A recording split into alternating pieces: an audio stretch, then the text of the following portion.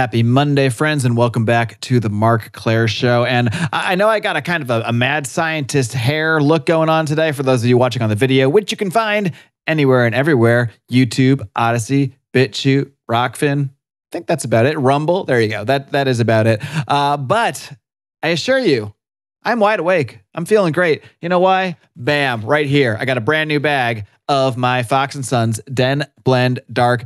Sponsor of this show, supporter of this show, friend of the show, Stephen Fox started this company to help teach his sons about entrepreneurship and share in his love of coffee. And boy, the love really shines through with this coffee because you can tell by these beans, by the freshness. Stephen Fox is not just sourcing any garbage for you guys, all right? He's getting the finest, freshest beans from all around the world, mostly, South America and that sort of thing. But there's a Tasmanian peaberry, or is it Tanzanian? It's probably both because this guy's got it all. So I want you to head over, choose a couple sample bags, try a couple different beans, see what your jam is. Head over to Fox & Sons, FOXNSONS.com, foxandsons.com. Use discount code MCS, think Marc Claire Show. MCS gets you 18% off your order, foxandsons.com. Head there right now while you and I head over to this week's interview, my conversation with the enigmatic, I'm going to say it, the enigmatic Thomas777. Welcome back to the Marc Claire Show. My guest today is a philosopher, a political theorist, revisionist historian, and author, and as he might refer to himself, an unrepentant peckerwood. I'm very pleased to welcome Thomas777. Thomas, welcome to the show. Thank you, Marc. Pleased to have you here, Thomas. And, as I was telling you before the show, I've probably heard, 70 to 80 hours, probably more than that, of podcasts you've done with our friend of the show, Pete Quinones. And there's a lot of places we can start on the subject I want to get into today, talking a little bit about the Nazis and their interest in the occult. But first, I want to get to know you a little bit better. And I know you've got a fairly interesting backstory. So I'll let you take it from wherever you think it makes the most sense. But I just want to get to know your background a little bit more and, eventually how you became interested in everything you're interested in regards to politics and history and that sort of thing. Sure. I'm from the North Shore of Chicago. If anybody knows the lay of the land demographically and culturally, you'll notice that that's kind of an odd fit for somebody like me. But my folks were Angelinos. My dad was like quite literally a white trash Okie who ended up at Harvard, owing to kind of accident of fate and an extraordinarily high intellect when it came to certain tasks the Army wanted him to complete. My mom was very much like an old stock wasp.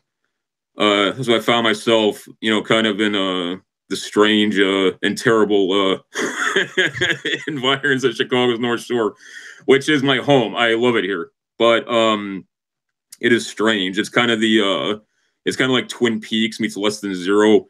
I went to school. I grew up in a town that was about 1/3 Jewish. The remaining 2/3 were kind of like nouveau riche. Lace curtain Irish and and mob guys, frankly. My dad was an economist who was very much tethered to the Cold War apparatus, even when he entered the private sector. So things like the Cold War and power politics were kind of always quite literally the subject of dinner table discussion in my house. Okay. I was always like an introverted, bookish kid who was not in particularly good health. So my dad and I were always extraordinarily close, and he kind of fed my appetite for, intellectual nourishment very aggressively. And, from there, I started asking questions about my own environment, as I developed kind of a more complete conceptual picture of the world around me. And owing to the demographic balance that I just, described, among other things, as well as the epoch in which I came of age, which was the very end of the Cold War, I started asking questions, about the Second World War and about, the reality of race and sectarian questions. and things like this. In those days, really all you had at your disposal was zines, on the more kind of heady side, stuff like the Institute for Historical Review newsletter, on the more kind of rough and raw side, stuff like Tom Metzger's war newsletter. I started just kind of like taking it as much as I could about revisionist topics. When I went to college, I went to Loyola University, which might seem strange to some people considering my confessional heritage, but in those days, they had an unapologetically right-wing history department, despite the fact it was, more than nominally a Jesuit institution. And they had a genuine political theory curriculum. Most universities, they've got a political science track, which is just kind of nonsense. It's you sit around kind of dealing with antiquated kind of like modeling concepts of international relations and bullshit like that. And, this just kind of very, very simple-minded stuff. And then I got a scholarship to law school, even though I didn't particularly want to practice law. Like in those days, it wasn't like today. Like you couldn't say like I'm going to be a writer and just like try and monetize my shit and see where it goes. It was like, what am I going to do? Like it's like I had ideas for books I wanted to write, but it's like, what was I going to do? Like right away to like Random House, be like, oh, I want to write a book, impeaching the credibility of the Holocaust. So I figured if nothing else, it's like I'd have a backup plan and I'd be able to practice law like that. That got derailed for all kinds of reasons. During that whole time, from about the Usenet days onward, I was writing online like about revisionist topics and other things. Without even realizing it, I kind of developed a brand. Not kind of, I did. I developed a brand around myself. I always had the same username. I've only ever been Thomas777. Life intervened, and I really kind of I fell pretty far out of the world, frankly. Owing to a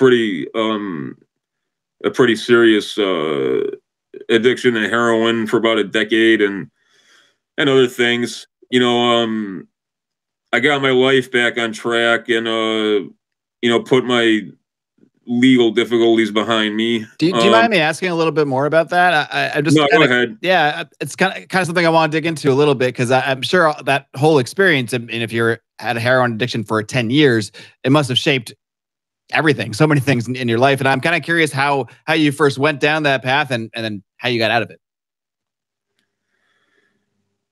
Briefly, I wasn't a guy who like did drugs. Like I didn't even smoke pot. Like I tried it, and because like I grew up in the 80s and 90s, like I tried cocaine like 3 times, but I wasn't like into drugs. Like I not even like morally, I just like thought they were kind of stupid and like I wasn't, I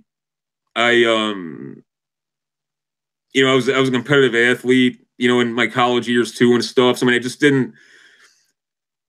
When I got into like pain pills, like from a legitimate doctor at first, because I had a rare, I suffered from a rare childhood bone disease called Legg-Perthes disease, and as I entered adulthood, I developed early rheumatoid arthritis. And as I got into my 30s, it got really severe. And, so in those days too, in like the 2000s, this was before DEA was really paying. They were kind of deliberately ignoring the fact that doctors were handing out very, very heavy compounds like candy. That doesn't excuse me for being irresponsible with these things, because I was always an educated consumer, as it were, like with respect to this kind of stuff. I knew that things like Dilaudid were heavily habit forming, but at the same time, like I said, like my view of drugs, my experience with them is that they're just kind of fucking stupid. Like I don't really get anything out of them. So like, what am I worried about? Right. Well, lo and behold, like one day, like I decided like, okay, I'm too reliant on Dilaudid. I want to stop taking it. And, the next day I was so sick, like I couldn't get out of bed, like let alone go to work. Okay. So from the withdrawal? I started like desperately. What's that? From the withdrawal, then? That's Yeah, that's it's what you're saying. unimaginable. Like Yeah. people think it's just like, it's not like I'm being melodramatic, but it's like indescribable if you have like a serious opiate addiction, like what it's like to go into withdrawal. Like it's not just like having the flu or like I can't even describe it, man. There's a reason why guys like there's a reason why guys like literally like murder people to like make sure they don't get sick. Like it's that fucked up. Like I thought people were lying when I was like before I developed a habit. You know, they're not lying. Okay, it's you can't even imagine it. Like people, I don't know anything about alcoholism. But I know that like alcohol withdrawal is like utterly horrible and can kill you. I'm sure that's comparable. But otherwise, like there were times like when I was in like court ordered like outpatient treatment where guys, there'd be like kids over there, you know, who like got caught like doing some Molly or something. They're like, oh yeah, like when I quit partying, I know what it's like. It's like, bro, you do not, man. Like you do not fucking know what it's like. Like it's, you know, or like people saying like, oh, I did like meth. And like, it's like, bro, you know, everything you stop doing meth, you go to sleep for a couple days.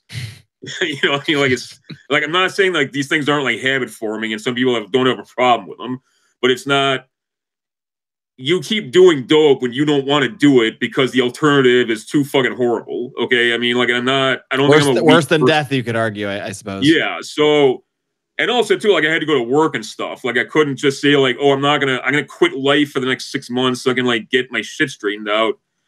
So, you know, I started doctor shopping and that worked for a few months, but you know, I mean, that by that point, you know, like the pharmaceutical databases were all integrated. I mean, that had a short lifespan because like they figured out what I was doing, you know, and then like I got flagged and I couldn't get a prescription for even codeine, you know, and in Chicago, unfortunately, there's been an opioid crisis in Chicago since the 1950s.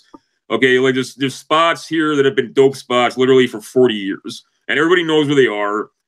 And you know, the one guy who'd you know, who I knew, like who was kind of insinuated into street life because I mean, he was from my same town. Like he wasn't like some fucking hood dude. He like chose this shit. But I'm just like, look, man, I'm in terrible shape. I need help. And I had to give me some pills. He's like, no, I can't get no pills. Because I'm going to take you to see somebody. So he picks me up and we literally go to fucking K-Town on the west side, you know, and he introduces me to this dude, you know, and the dude sees how ill I am. He hands me like a little foil. Here they package dope and he's like in foil generally because it's China white. There's no fucking tar. He hands me like a little bit of fucking foil. He's like, you know, fucking snort that. You know, and like I start cutting out a big line. He's like, no. He cuts out like a tiny little bump, you know, and he's like, take that much. So I can take this tiny little bump and like immediately, like I'm no longer sick. Like I feel fucking fine. Wow. You know, it's like, oh, thank God, man. Because like for like days I'd been like in hell. You know, that was like my introduction to heroin. You know, and I'm like, this stuff only costs $10 for like a big fucking bag. I'm like, that's incredible. I'm like, awesome. You know, it's not like awesome I'm doing heroin, but it's like, okay, like now I can function again and I don't need to fuck with the pharmacy and, you know, I can keep this shit under control. Well, you can't keep that kind of shit under control. And literally within a couple of weeks, you know, like my tolerance was such that I could like snort a whole bag of that shit and like it would barely take my sick off. Wow. You know, so eventually you start shooting up because snorting doesn't get your sick off anymore. You know, and then, you know, it just goes from there. And, you know, you want to kick, but it's like, you know, again, like you're not in a position generally where you can kind of like put the brakes on life for like a month or however long you need to like get yourself together. And even if you are, like it's a daunting prospect, man, to be like, I'm just gonna like sit it out and be sick. Like I've done it. You know what I mean? Like it's I could never stick it out on a permanent basis. And I mean, short story long, we'll move on from this, but I caught a slew of arrests, all for fucking narcotics. You know, I got picked up with substantial weight. I had about 50 bags on me. You know, and I caught felony charges. The judge had mercy on me because I was just honest. I'm like, I got a fucking serious habit.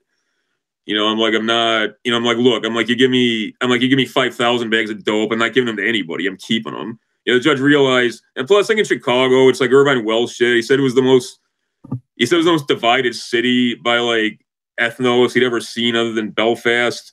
Like they knew, like nobody in Chicago, even if like basically, like even if you're a white dude, if you like 50 bags isn't like to a civilian, it seems like a lot. It's not actually. But even if I was caught with like a lot of dope in Chicago, they'd be like, okay, this white dude's not, he's doing something, but he's not, you know, he's not like slinging dope or whatever. Right. Like in the he's way got that problems, but he's not. Yeah, he's not the problem in the So, community.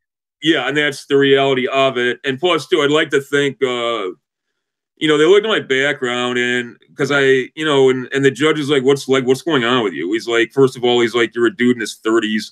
He's like, apparently you got a law degree.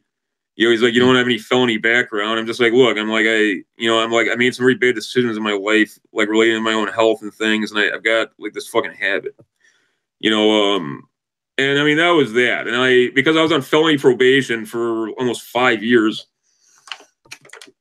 if I didn't stop fucking with dope, I would have gone to prison. Okay. You know, I got on a methadone treatment program. I got to see like a regular doctor too, like for my arthritis and things, you know, that helped, you know, and the methadone doesn't get you high. So it, you know, is an actual analgesic, and it's, you know, it helped me get off illicit drugs, as well as like shoring up my rheumatoid symptoms and making them manageable. And I mean, but then it's also just like other, you know, it's just like something clicked, man. Like my whole like mindset changed. You know, not because of anything, not because I had like some like punctuated experience or something of or like some like epiphany. It wasn't like that, but it's just that everything changed like within a pretty within a pretty short window, man. And like, you know, then and then like when I got off probation and stuff, I just like started writing again online, and then I realized that like there was all these people who I guess over the years had been like reading my stuff, and like that kind of blew my mind, you know. And then a bunch of people started reaching out to me, like including like our dear friend Pete Canones, you know, and they wanted me to like contribute to their content. And at first I was like shy about it because I was always kind of self-conscious. Like people might think that's weird because like I take a lot of selfies and I do kind of like goofy stuff, you know, but I like it's, you know, but in terms of actually putting myself out there, like this is my work product, like this is what I think. I was kind of like self-conscious about that because I just was. But then I got over that pretty quickly because people were pretty supportive, man. That sounds corny. I mean, in like a genuine way. Like there was like people I respected, like were like, oh wow, this is valuable. Like what you're doing. I think that's, you know, I think you're onto something with XYZ. You know, and that were you writing actively then while during the heroin addiction? Yeah, not in the way I mean, yeah, because I write compulsively. Like I don't know what to do otherwise. Like that's right. It's been the way since I was a just kid. there. Like, it has to come out. Yeah, and it wasn't like I mean, there was different kind of stuff in most of the time, but yeah, I some of it I've saved, a lot of it I got rid of because I don't like to think about it. But yeah, and I mean, some of that I've published online too, out of the fact, but you know, and then it's like my life just like dramatically changed in 2020. Like I'd long like left like dope behind and shit by that point, but that was only like a year and a half after I'd gotten off probation. You know, and like I said, like that's right when I came back to writing, and then like everything changed, man. I just you know I monetized this content brand and started kind of doing this full time. But you know, people started inviting me places, so I just kind of like started like periodically like going all over the country. You know, that's what I was doing this past summer too. And you know, it just seems like that's the path that God wants for me. I know some people think that sounds corny, but that's the only way I think it can be characterized. You know, so that's, you know, fast forward like 3 years from 2020, and like here we are now. So that's kind of my deal. You know, I I write science fiction. I like to think of the science fiction. I like my primary kind of inspiration in that regard are guys like John Stakely and who wrote Armor, and Frank Herbert and Shane Stevens. I think science fiction is a good medium to present philosophical ideas in novel form.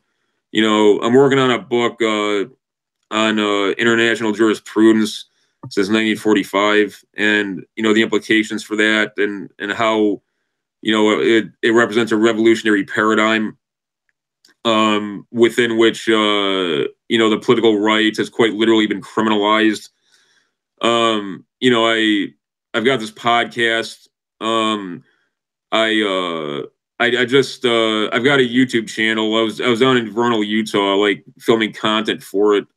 And so I'm kind of transitioning to more video content. And I've beefed up and kind of sexed up the production value of my pod. So when season 2 of that launches, we're going to launch on Halloween, season 2 with a Mind Phaser podcast. I'm pretty excited about it, man. And that's funny. Kind of This podcast was launched on Halloween last year as well. That's awesome. Just felt like the right day to start. Yeah, I didn't mean to ramble, but that's why you're here. I want to get the full version of things for sure.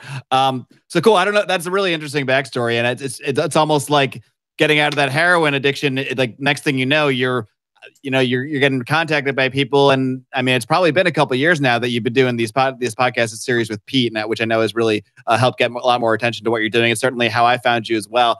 So maybe we can, I don't know if there's a smooth transition, probably not. So we'll just dive right into the subject at hand here. And a lot of stuff I look into on this show is more of the occult, the esoteric type stuff. And with your background and your knowledge about the Nazis and everything, this seemed like the perfect person to come on and tackle this subject. So, and I know you definitely probably look at the entire that entire section of history, not probably, definitely much differently than the mainstream view. So I'm not sure exactly what kind of groundwork you think we should lay before we fully dive in, but just maybe lay whatever groundwork you think would be necessary for people to understand that they might not get from their Sunday school. I don't know if you learn about Nazis in Sunday school, but from their regular public school upbringing or mainstream narratives or what have you, that will allow us to really understand and dive into the sort of Nazi obsession with the occult. There's a few things going on here. I mean, first of all, there was and is a propaganda dimension to the way this is characterized. That's not the whole story, obviously, but casting the German Reich and the Germans themselves, particularly, there's an obvious prejudice held by Zionists and their sympathizers, that they're going to cast Europeans generally and Germans specifically in kind of the most villainous manner, I guess. Yeah, villainous light imaginable, but also to kind of paint them as exotically evil. Okay. But there's also some of these Germanophobic Anglophone types, particularly like some of these kinds of bizarre true believers around Churchill and what have you. They really did try and characterize the Germans as being, this kind of like not quite civilized, like literally pagan race, which is incredibly bizarre when you consider that like the United Kingdom is like literally Germanic, But I mean, all that aside, so there's that. However, the degree to which there were and are pre-rational, pre-Christian cultural strains, symbols, like prime symbols, kind of like subtle and not so subtle conceptual reference points, within European culture of a legitimately pagan nature. I mean, that is true, okay, and that's not unique to Germany. I really like the old movie with Edward Woodward and Christopher Lee, The Wicker Man. Yeah, I mean that's a brilliant film, but I've seen the Nicolas Cage version. It's literally about. Okay, no, avoid that at all costs. But the Wicker Man with Edward Woodward, it's quite literally about it's set on this like Isle of Man, on the Isle of Man, I think. It's quite literally about like the interfaith tension between paganism and Christianity in Europe. And when you're dealing with truly ancient societies, I mean, I don't want to get into like a deep anthropological discussion like about race, but if you accept that the white race essentially has existed for 40,000 years, okay, in like rough terms, okay, I mean, you're talking about tens of millennia of deep history that shaped European peoples, okay? There's going to be things within that genetic heritage and cultural inheritance that are truly primordial, okay? Now, nowhere is this more kind of evident than in Central Europe, where not only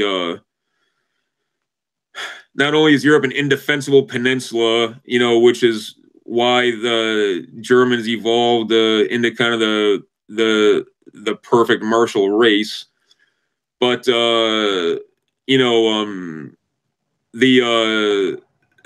quite literal collision of tribes, ethnicities, peoples,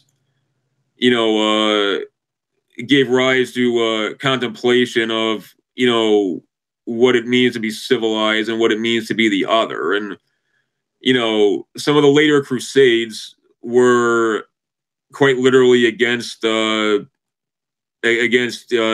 Baltic pagans and the like, okay? People who practice things like ritual human sacrifice. Okay, like well into the era when we think of Europeans as being I mean, life was obviously difficult in the Middle Ages, but when we think of Europeans as being well beyond that kind of thing, okay. So that obviously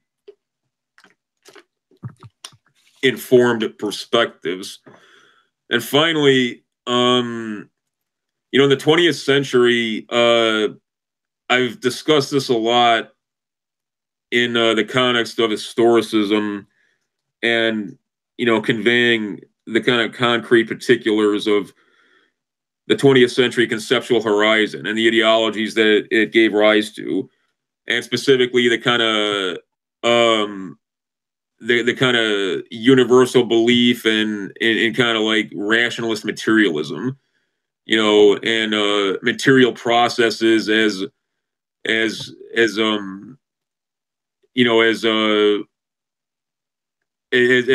the ultimate cause of not just history but of man's affairs, and the source of all higher life. Okay, it was just accepted by people that okay, God is dead. Religion's been refuted by the advent of modern science. We're moving towards an epoch where the planned society is going to eliminate uncertainties. Like literally everybody believed this. Like now that's laughable. That's why like the new atheism that these kinds of pitiable types like Dawkins and Hitchens like tried to kind of necromance after the Cold War, like that's why people's viewed as like cringe and fucking retarded. Okay, because like nobody thinks that way anymore. But in the 20th century, everybody thought that way. And that's why Marxist Leninism, captured the zeitgeist in the way that it did. But kind of as a response to that, people delved into these kinds of alternative, like spiritual practices, like some of which were very contrived, some of which were very much premised on like folk tradition, but no one really had a context. Like in The Great Gatsby, Scott Fitzgerald parodies that because like Daisy Buchanan and her kind of flaky friends, they go to like seances and stuff. Yeah. Like people actually did that shit. Like Eleanor Roosevelt like was into that kind of shit. And you had guys who were like society type people, like consulting astrologers. So when people paint maybe it that's out, part of like when what you turn maybe that's on kind some of like part of what you're BBC documentary and they're like, yeah, like, I was gonna say that's kind of like what you're talking about is interesting. Like, because I have this conception too of the specifically the Nazis being so involved in the occult and Hitler looking into these things because I've probably seen a million History Channel documentaries and what have you. But that kind of goes to what you were saying earlier about sort of trying to villainize even more and make things look weirder and stranger on that end of things because you could do the same exact probably story or a similar story about Eleanor Roosevelt, FDR, any kind of weird stuff well, they're yeah. into as well. So it Well, really it's is just also well, that was what I was gonna say. You know, like so when you watch some like BBC documentary or something about like Rudolf Hess's flight, and then and there's like there'll be like some stern like British guy being like, and Rudolf Hess believed in astrology. You know, like the maniacal Nazis. right. It's like man, like there was like astrologers like on every corner, like in like poor districts in London. You know, in some neighborhoods, man. Like it's like like people just like believed in this stuff. And we'll get into this in a moment, but the man Hitler himself, like Hitler, had no interest in this kind of thing. He actually he banned astrology after Hess's flight, like the practice of it. I mean, like for profit, because he thought that this was like misleading people into foolish, kind of distractions in the midst of a national emergency, and like insinuating, just kind of like primitive and asinine ideas into kind of the national consciousness. Like Hitler had no occult beliefs at all, like none. The Reichsführer SS, Himmler did, and we'll get into that in a minute. But there's some stupid old movie with I mean it's asinine. It's asinine. It's hilarious. It's like Alec Guinness like plays Hitler in it, which is kind of like a comically gross miscast. But I believe it's that. There's that one, and there's a movie called The Plot to Kill Hitler with Brad Davis from the 80s, and both of Hitler's like looking at a star chart. But in any event, there's these almost caricaturish renditions of Hitler himself, like reading star charts and seeking out like mystics. Like that was completely at odds with reality. And Hitler was a deist in some basic sense. And he spoke of the Catholic Church as being important culturally, and he talked about Germany had a very brutally sectarian heritage. Okay, and Hitler was that understanding that is key to understanding Hitler's ascendancy, because Hitler was a Habsburg Austrian Catholic who presided over a coalition of Prussian like pietist Lutheran Prussian officers, and like Bavarian Catholic industrialists, and and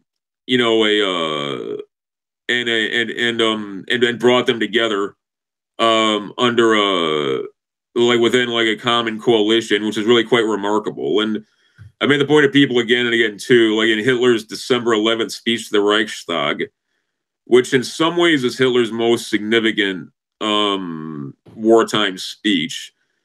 One of the key takeaways, he's talking about the situation on the Eastern Front, and he's saying like we've been here before in 1813.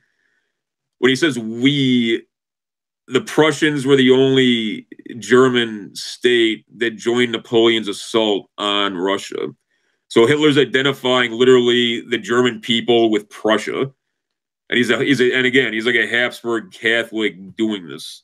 That's and the fact that he could do so credibly, like represent the German people as like a united people, like amidst these kinds of competing confessional and cultural practices, is really remarkable. But be it as it may, yeah, and we'll dive into the meat of what exactly the Third Reich's relationship to occultism was in a moment. But this idea, like Hitler himself had no interest in these things at all. But I will qualify that by saying that there is a general tendency towards mysticism in the German culture. Meister Eckhart should be the most kind of familiar personage in that regard. But also like Lutheranism, you know, Lutherans are definitely Protestants. I mean, they're like the original Protestants. But you know, we talk about Bible Protestants, you know, like Reformed dissenters as distinguished from Lutherans, because Lutherans really do have their own lore. They really do have their own like theology extrinsic to the Bible that is something that's very, very uniquely German. You know, and that's precedented in all kinds of ways. So, with that said, like, what exactly was the Third Reich's relationship to occultism? Well, as we've said, you know, in the interwar years, there was a basic interest in this kind of stuff. Okay, and there were Heinrich Himmler, in particular, took an interest in this. Himmler was something of a lapsed Catholic. Like, people made a lot of the fact that a lot of the Schutzstaffel's, a lot of their kind of like rites and rituals, like, borrowed in their view from the Catholic Church. That's not really wrong, okay? But frankly, to continental Europeans, that's what's going to be familiar, okay? Like back to Hitler himself. You know, Hitler grew up in a town that was literally like an ecclesiastical town. Like, it was known for its churches. You know, it was known for, you know, kind of like Catholic religious life being kind of like the center of sociality. There's this like kind of like rich Baroque like architecture everywhere. Like, everything about like the Habsburg Empire kind of like exuded that. So I mean, even like any man born in like the late 19th or very early 20th century, you know, from Bavaria, like Himmler was, or Hitler especially, he was born, you know, like in a place, you know, on the Austrian frontier bordering Bavaria. Like, when he thought about like high optics and he thought about cultivated aesthetics, he'd be thinking about like Baroque Catholicism. Okay, but beyond that, Himmler wasn't a crank in the way that he's portrayed. I mean, whatever you can say about Hitler, you can't say that he didn't have a great understanding of an instinct for delegation. And Himmler would not have become he would not have become like, you know, the party and then the state's like security chief before he was 40 years old. If he was somebody who could not, you know, be trusted to fall back upon reason as his primary, you know, modality of problem solving. Himmler, however, did believe that, you know, very fervently, in spite of, or perhaps because of the epoch in which he lived, there had to be a strong spiritual foundation to the racial state. Okay, but it had to be something authentic. You couldn't just be some cobbled together thing. Okay, not just because people would see through that, and because it would be susceptible to attack, you know, from dissidents within. But you know, he believed very much in the possibility of a literal like racial memory, and honestly, so did Carl Jung. And even today, as you know, epigenetic memory, it's becoming clear that this is a real thing. I mean, it's not some far-fetched thing. Okay, even though the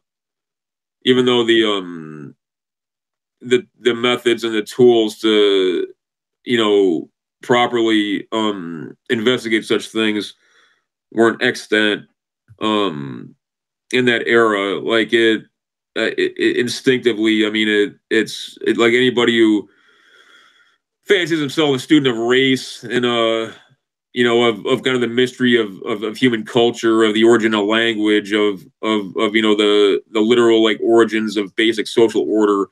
You know, he's going to contemplate, you know, the degree to which, you know, like literal memory of these things is heritable. You know, so Himmler, there's pragmatic as well as, you know, kind of eccentric or purely like, you know, intellectual and esoteric reasons for him to seek out these things. And a man who kind of insinuated himself into Himmler's good graces was a guy named Karl Maria Vilgot. Some people refer to him as kind of like the National Socialist Rasputin. I think that's misguided for a lot of reasons, but who was Vilgot?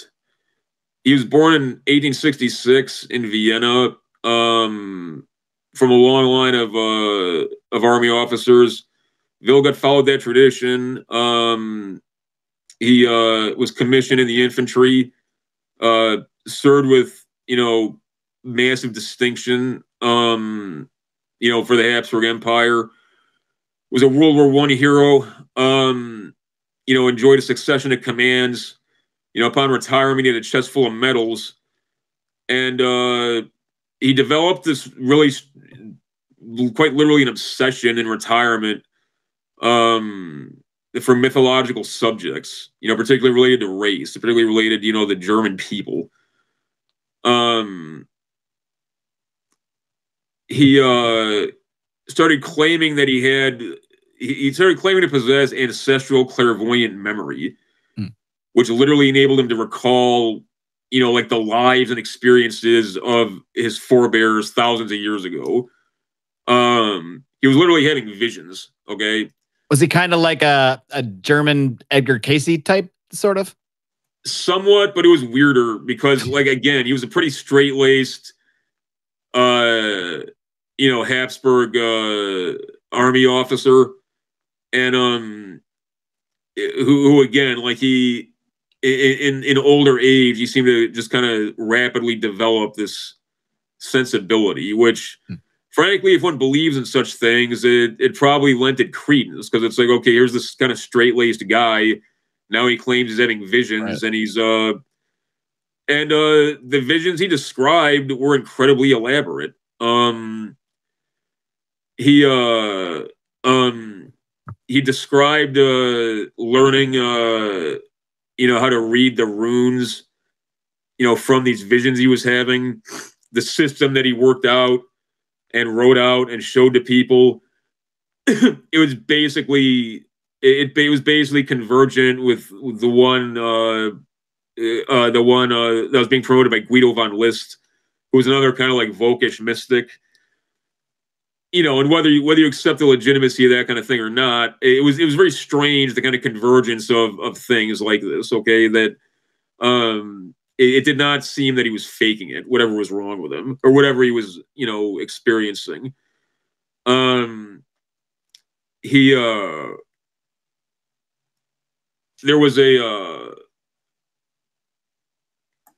another man named Theodor Scheppel, who he was involved in this group called the Order of the New Templars, which was kind of adjacent to the Tool Society, as I think a lot of people, the Tool Society, people make a lot of the fact that they utilize the swastika as their prime symbol, and Hitler subscribed to their newspaper called Ostara. So his reason, like, oh, Hitler was this, pagan mystic, or, that's why he adopted the swastika. The swastika had all kinds of evocative power, just in terms of, like, an everyday symbol, particularly to Europeans. And frankly, it just, like, looks cool and it's memorable. So I think people read too much into that. I mean, I know they do, but it's So are you saying that there wasn't really a deep esoteric meaning behind choosing the swastika? Was it more akin to just this fucking looks cool and people kind of like jive? It was both, but it's like in terms of it definitely, it represents the solar cult. It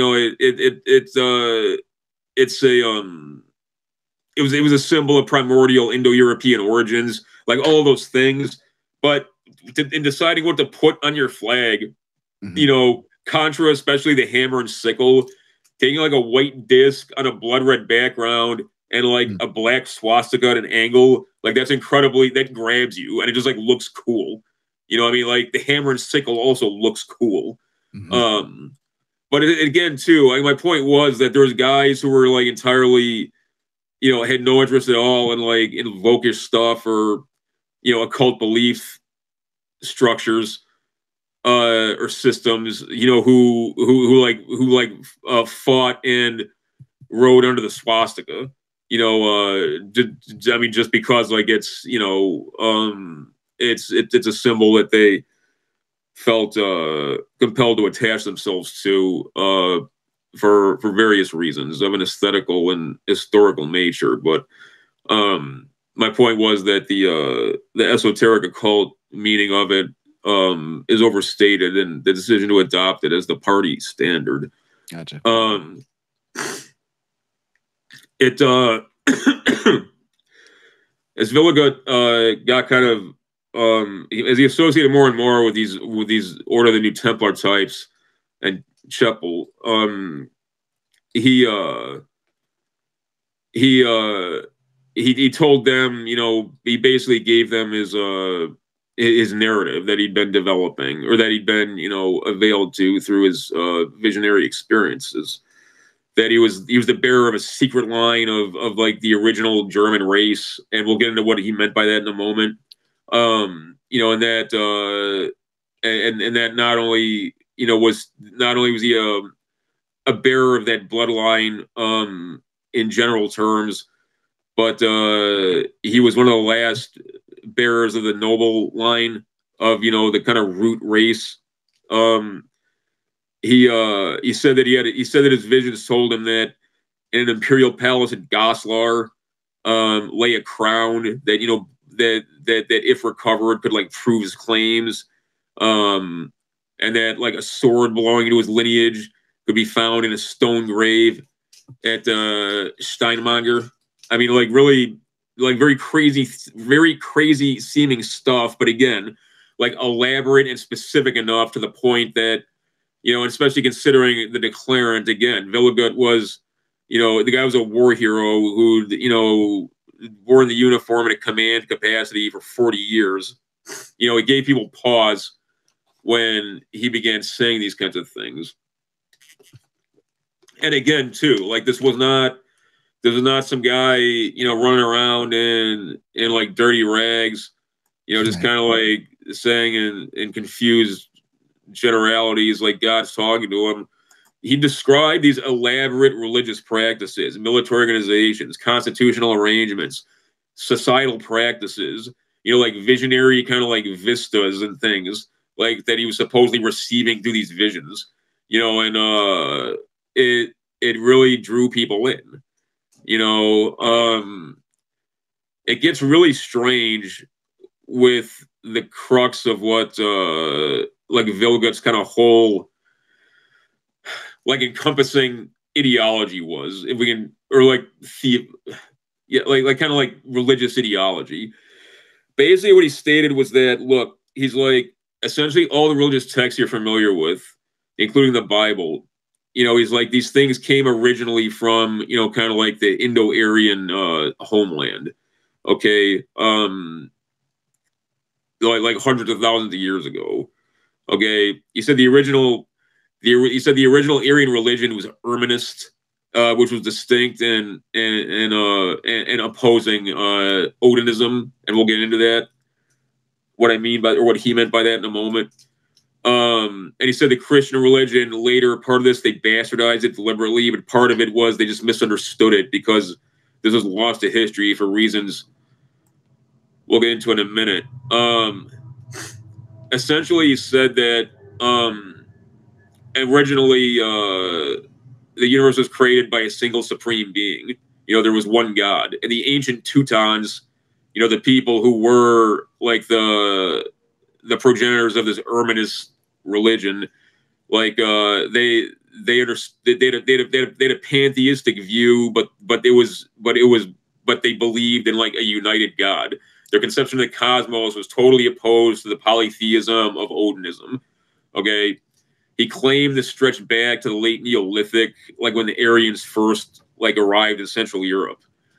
You know, he said the ancient Teutons, they prayed only to the single God and to their ancestors. And the Christians later mistook this for the idolatry of the sort that they encountered among the Greeks and the Romans, who had a tradition of hard polytheism, for lack of a better way to characterize it. Okay. And he said subsequently that a conflict emerged between like Odinists or Wotanists and, like the true bearers of the Aryan religion, owing to the corruption of foreign influences, which had altered like the Teutonic conception of, the root race religion of Urbanism or whatever. And they and the concept of God was literally fractured and thus corrupted. And presumably what he was talking about was that a kind of the polytheism we discussed that was within this paradigm practiced, among the Greeks and Romans, like Celts and other Aryans who'd been and especially peoples who'd encountered the Greco-Roman ways in the Middle East, as they returned to Europe, what Vilgot referred to as the Sea Peoples, the late Bronze Age.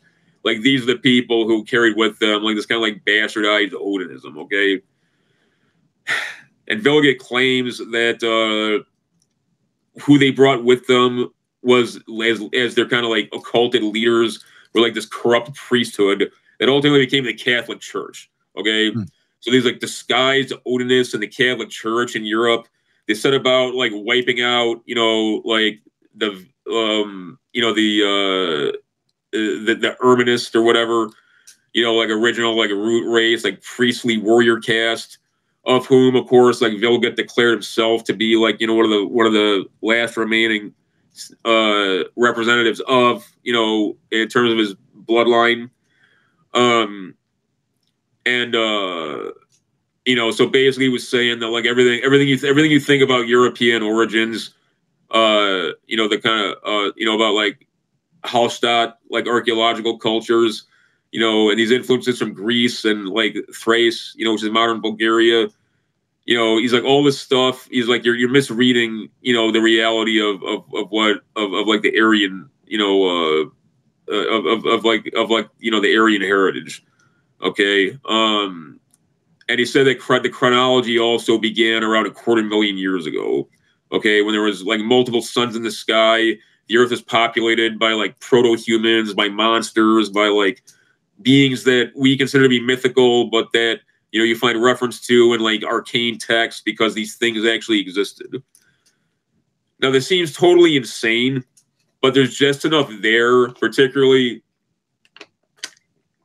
at a time when archaeological digs were uncovering all kinds of stuff, like from ancient animal fossils of like monstrous beasts to like very, very strange, and remarkably intact, kind of like funerary structures of like ancient societies. There's like fertile ground for this kind of stuff. And again, like crazy as it seemed, Vilgot wasn't just he wasn't just like some hobo, or he wasn't even like some like a kind of like court crank like Diogenes. This guy was like a war hero of noble pedigree, who had like a lot of clout. And at worst, it inspired like a kind of grudging tolerance, and at best, like an actual reverence as some kind of like racial prophet, who might be speaking in riddles, but who carried with him some like fundamental truth about about the blood, like literally, of European peoples. And Himmler had taken it upon himself to develop an anthropological and archaeological capability within the Schutzstaffel itself. Not for reasons like Steven Spielberg would have you believe, because like he thought the Spear of Destiny was going to like shoot lasers out and destroy the enemies of the Reich or something like that. But there had to the Third Reich was not like the Soviet Union. It was not like this top-down revolution where everything was wiped away and a party state apparatus just conquered everything. The Third Reich was constituted by a National Socialist Party, that was a plurality faction in a governing coalition. As time went on, its power mandate dramatically increased and cannibalized a lot of previously independent or even opposing cabinet offices and administrative power bases. But that owed largely to the exigencies of war and the massive support for Hitler himself than it did, some kind of grand mandate of the party. So the party always found itself competing with the apparatus of state and pre-existing structures, like some of which were very harmoniously assimilated into kind of the authority structure, some of which there was out and out hostility between the party and the state. And Himmler was more aware of this than anybody because, he'd been saddled with the unenviable task of bringing all the police agencies within the Reich under the authority of the Schutzstaffel, which, as one can imagine, was not particularly popular among the several states of and principalities that constituted Germany. But what he also realized is that within the Third Reich, and owing to not just these kinds of the peculiar kind of agonistic pluralism of the state itself, and the kind of dynamic tension between the party apparatus and the state. He also realized that there had to be the party had to have its own capability to kind of contribute to, if not outright dominate, like intellectual narratives, and that meant that the SS had to do things other than just field like crack military forces in the form of the Waffen-SS, and represent kind of the sword and shield of the party in the form of the Allgemeine SS and the police and the SD. Okay, so and finally too, if the SS was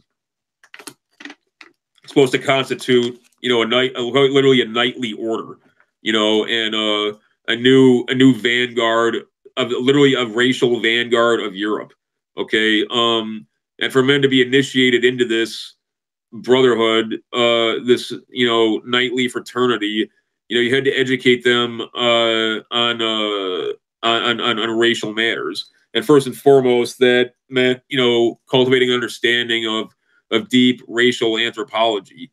Okay, so Himmler set about to develop a capability within the structure of the SS itself, and he made the acquaintance upon making the acquaintance of Vilgot. He gave him, he bestowed upon him the rank of Hauptsturmführer, which was approximately commensurate with his retirement rank of colonel.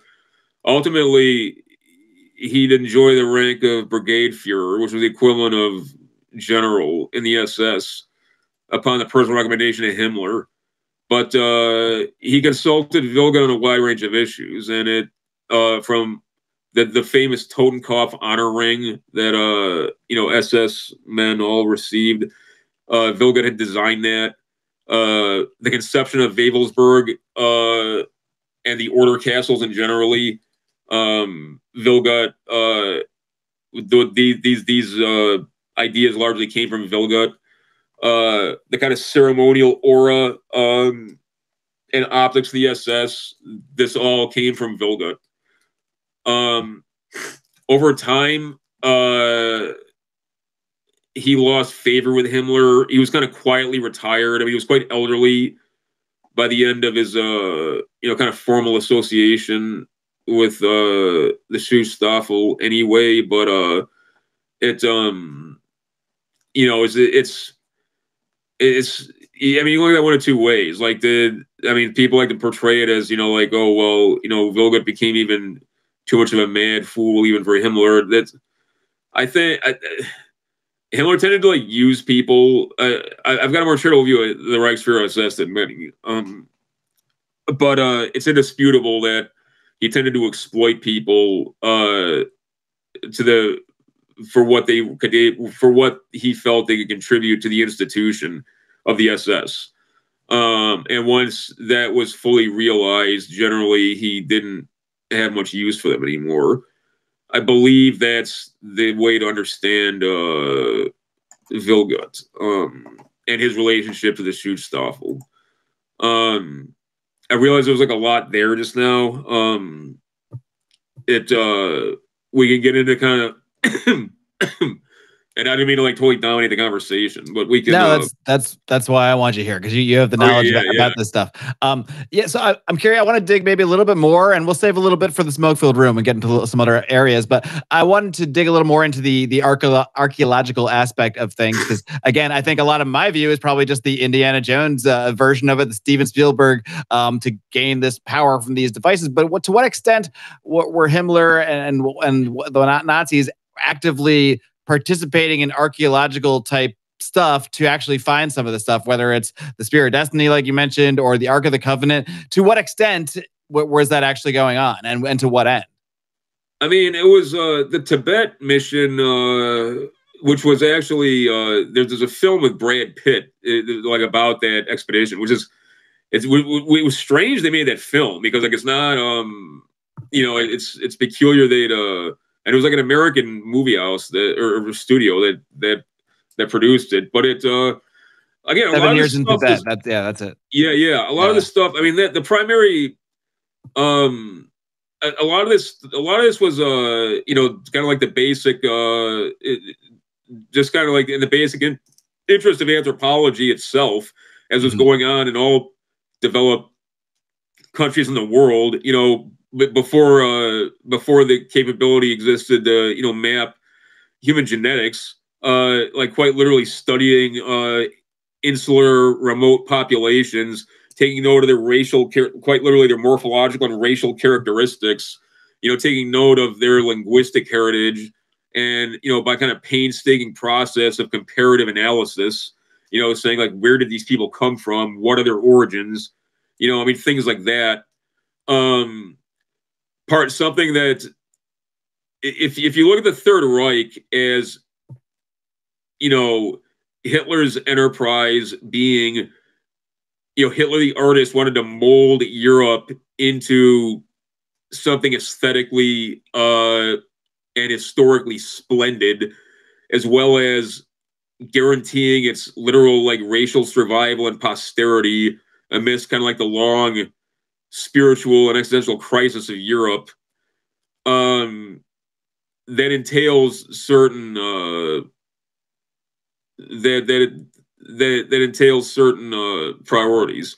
Okay, one of which was making Germany quite literally like Europa, Germania, Europa. One of which was making it kind of like the kind of a hub of the civilized world. Despite what people say about like, oh, the Nazis were looting artwork. Well, America was bombing Europe into the Stone Age and annihilating it.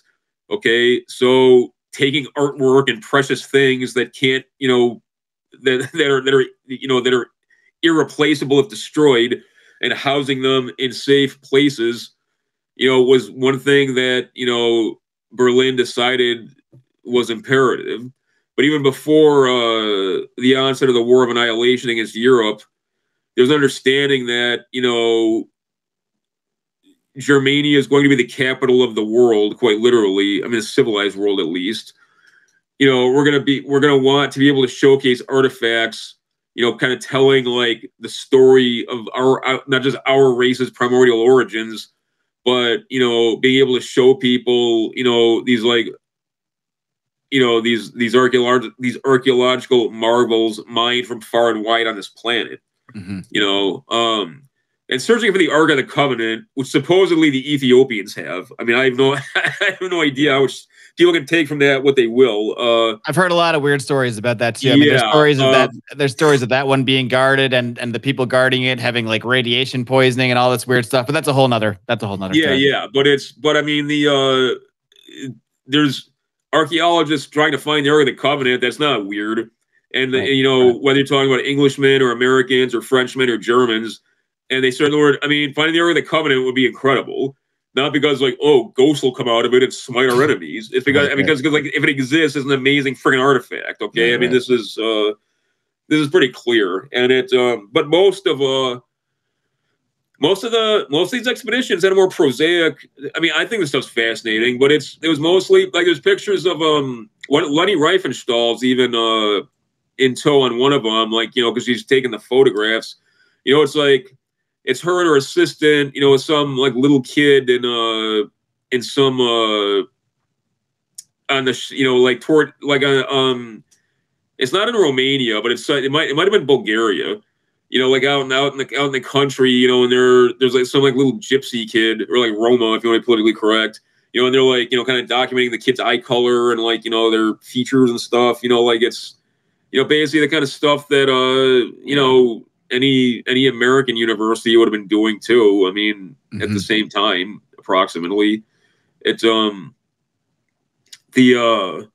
that's one of the things I've wondered myself. I've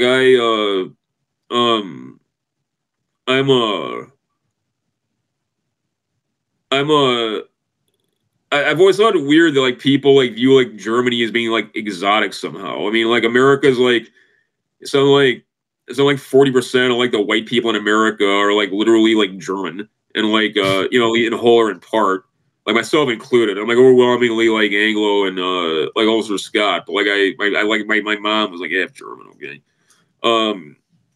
it's how we're not talking about Arabs or Chinese or even Russians. It's well, I don't really. It seems peculiar to me that people can cast middle American white people can cast the Germans as kind of this exotic kind of strange race with strange ways and beliefs. It's they're just you. They look the same as you. We just maybe they say things a little funnier or something like that.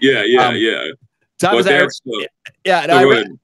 No, I was just gonna say I really appreciate the overview here because there's a lot here. I think a lot of this too is what's interesting to me is it's like you were saying, it's kind of like if any other country or any other government that we look at historically without so much venomous fervor were doing some of these things, there wouldn't be a whole hoopla about it. It'd be like, oh yeah, they're just doing archaeological stuff. They're looking for what any archaeologist would want to find. There's not necessarily, like you said, this this deep villainous sort of aspect to it that gets transplanted on it after the fact when we get sort of, like you said, the Steven Spielberg version of things. Well, it's also, there's something, and I want to take a break in just a minute because I got to stretch my legs. Yeah, finish what you're saying. We'll wind down, then we'll save the rest for the bonus show. Yeah. No, and I'm sure this puts some people off. They don't care, but it's the reason why I collect all kinds of Nazi stuff and I wear a lot of Nazi stuff. It's just cool. And sometimes there's not any reason for things other than it's cool. It's oh, why are you having a torchlight parade? Because it's fucking cool. Why are you building a big statue of Odin? Because it's fucking cool. Why are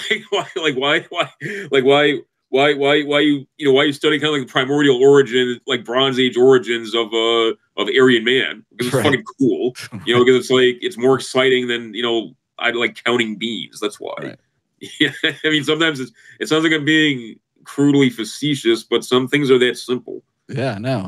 That's half of this show is I dive into certain areas. Maybe there's deeper reasons for some of it, but a lot of it is just oh, I think this thing's pretty cool to talk about. Yeah, let's check it out. We don't have to think about it that much more deeply.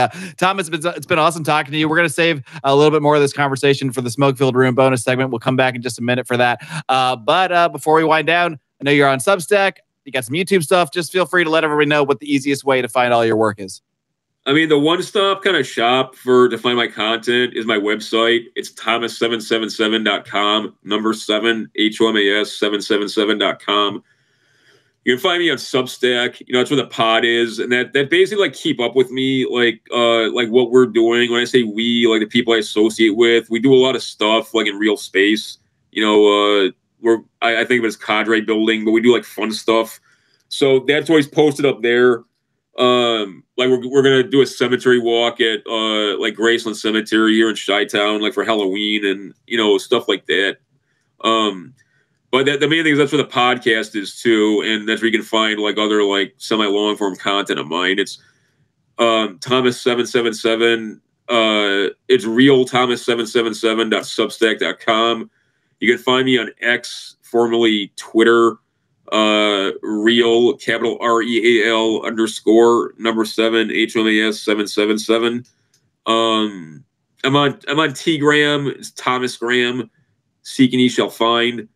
But yeah, like I said, basically, hit me up on Substack and hit me up on my website, and you can find what I'm up to. And the YouTube channel is Thomas TV, number 7 HMAS TV, and it's not populated by much now, but in the next few weeks that'll change. So be looking out for that. All right, Thomas, thank you so much. We'll dive a little bit deeper into some of the stuff in the smoke-filled room in just a minute, but thanks so much for coming on my show. Thank you, man. All right, friends, I hope you enjoyed my conversation with Thomas777, a man who has become somewhat of a legend in his own right on the internet over the years in certain little circles, and is sort of seeing a bit of a revitalization due to his very, very extensive series of podcasts he's done with friend of the show, Pete Quinones. I can't recommend highly enough just heading over to the Pete Quinones show feed, free plug Pete, typing in Thomas777 and just starting from the beginning, because they have done, if you're interested in this sort of thing, if you're interested in history, World War II, and Thomas's unique perspective on this kind of thing. So check that out. And this conversation continued in the smoke-filled room. Man, I wish I knew. I wish I knew how wild it was going to get, because we just started scratching the surface and getting a little wild and crazy. We talked about UFOs. We talked about Skinwalker Ranch. We talked about metaphysical, spiritual experiences, visions, all sorts of weird and wild stuff. I had an awesome time in the smoke-filled room with Thomas777. You can get that by becoming a Marc Clair Show premium subscriber. So many ways to do this. I forgot to mention, I now have this set up on YouTube as well. You can become a members-only subscriber on YouTube. There should be buttons to click. I'll do my best to keep up with the bonus shows and everything also going on YouTube as well. Now that I got that running, I'm still working on Apple Podcasts. I'm running into walls there, but I should be able to sort that out eventually. I'm trying to give you every way imaginable to support the show. You can also head over to marcclair.com, MarcClair.com. That's where I have every link for everything you need. Ways to support the show: Patreon, Rockfin, Subscribestar. They're all wonderful. They're all great. I appreciate your efforts, no matter how you support the show, or if you just listen to this free version like a lame-o. But hopefully you share it with friends and family and do your own part to share this thing, because I'm a one-man. Well, I shouldn't say that. I do have my great editor, Bobby, who helps out. Thanks to you guys. Thanks to my supporters who allow me to hire an editor. That's a huge help off me. But other than that, I am a one-man operation, so I can use all the promotion, all the marketing, all the support I can get from the ground up. So if you are fans of the show, if you want to contribute in some small way, just tell a friend about the show. Send them an email. Say, hey, I checked out this cool podcast the other day. You might want to listen to it. It might scare you away. But anyway, check it out. Whatever you can do is you can also leave me a 5-star rating and a great review on Apple Podcasts. That is still the number one way to very easily and freely and cheaply in no more than a minute's time help this show out, help boost us in that algorithm. So I really do appreciate all your help. My friends, we are rocking and rolling. We'll be back next week with another great conversation. Until next time, in case I don't see you, good afternoon, good evening, and good night.